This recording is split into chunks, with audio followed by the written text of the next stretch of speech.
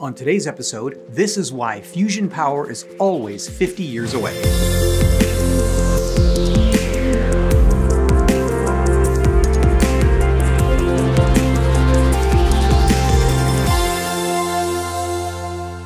This episode is brought to you by engineering.com, a globally trusted source for engineering content. Check out this and many other exclusive videos for the engineering professional found only on engineering.com TV today.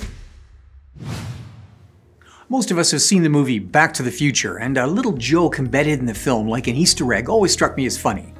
Dr. Brown, played by the great Christopher Lloyd, returns from the future driving a DeLorean powered by a coffee maker-sized device called Mr. Fusion.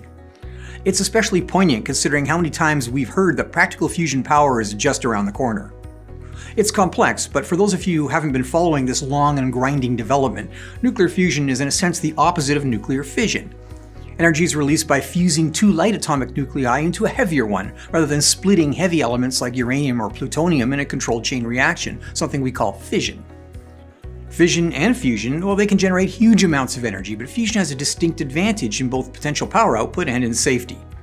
Fission is about controlling a potentially runaway process, while fusion is about forcing two nuclei together, something they are very reluctant to do. It's not that nuclear fusion is not well understood, quite the opposite. Practical nuclear fusion is an engineering problem.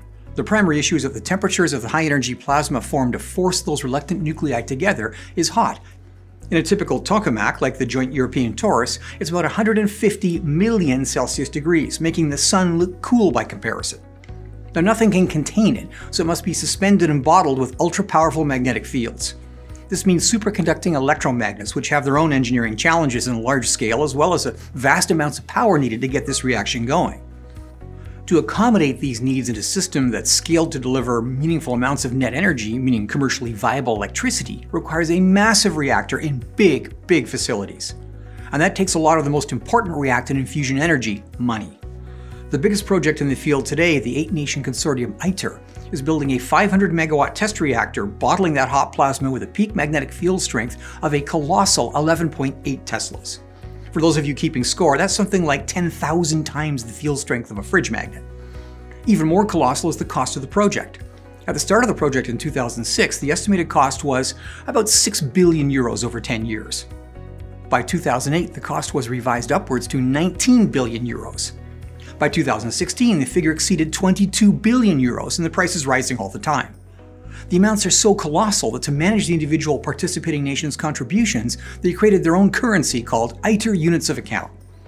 Now keep in mind that there's absolutely no guarantee that any of this will produce a commercially viable reactor.